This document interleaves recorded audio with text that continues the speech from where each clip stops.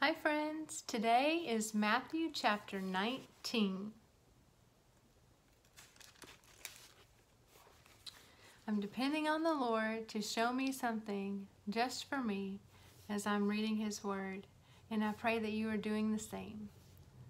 When Jesus had finished saying these things, He left Galilee and went down to the region of Judea, east of the Jordan River.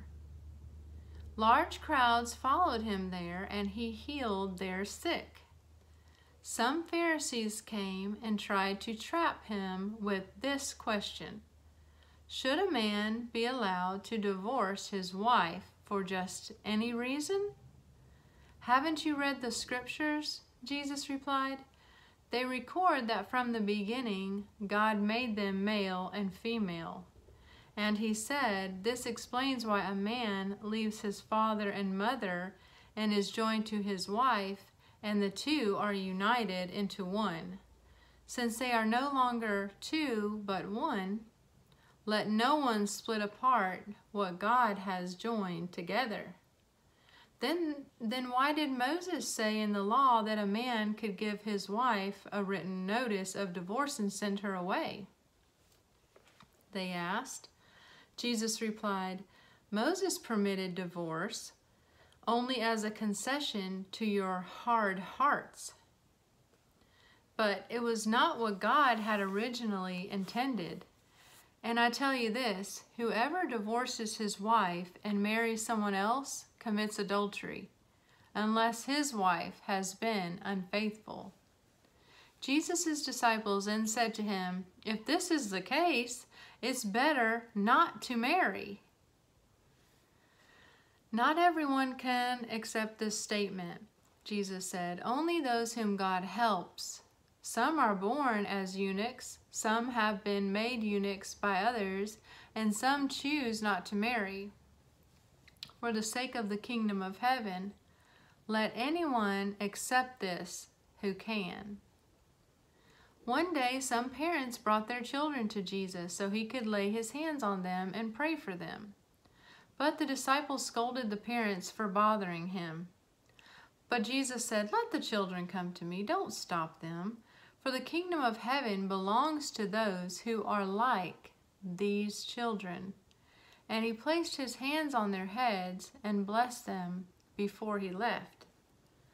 Someone came to Jesus with this question: Teacher, what good deed must I do to have eternal life? Why ask me about what is good? Jesus replied. There's only one who is good. But to answer your question, if you want to receive eternal life, keep the commandments. Which ones? The man asked. And Jesus replied, you must not murder, you must not commit adultery, you must not steal, you must not testify falsely, honor your father and mother, love your neighbor as yourself.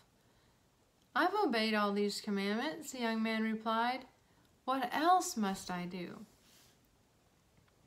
Jesus told him, if you want to be perfect, go and sell all your possessions and give the money to the poor, and you will have treasure in heaven.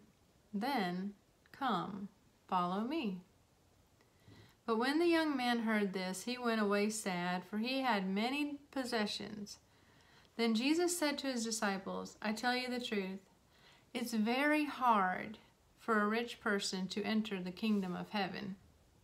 I'll say it again, it's easier for a camel to go through the eye of a needle than for a rich person to enter the kingdom of heaven.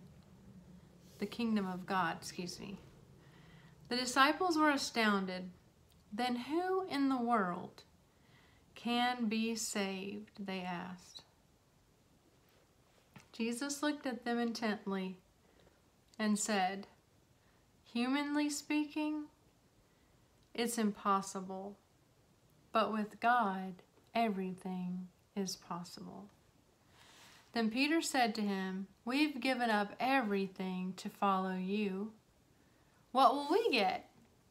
Jesus replied, I assure you that when the world is made new and the Son of Man sits upon His glorious throne, you who have been my followers will also sit on 12 thrones, judging the 12 tribes of Israel. And everyone who has given up houses, or brothers, or sisters, or father, or mother, or children, or property, for my sake, will receive 100 times as much in return, and will inherit eternal life. But many who are the greatest now will be least important then, and those who seem least important now will be the greatest then. There is a lot of strong teaching in this chapter, and several things stood out to me. I think that verse 30, the very last verse, is probably the one that I need to write about the most, where it says, "But many who are the greatest now will be least important then, and those who seem least important now will be the greatest then." I'm going to write that in my journal and see what the Lord has to say to me about it. I would love to hear what verses the Lord has spoken to you. I'd love to see that in a comment, or maybe share it with a friend, or just tell someone else about the Lord and about the work that He's doing in your life through spending time with Him every day. Be blessed.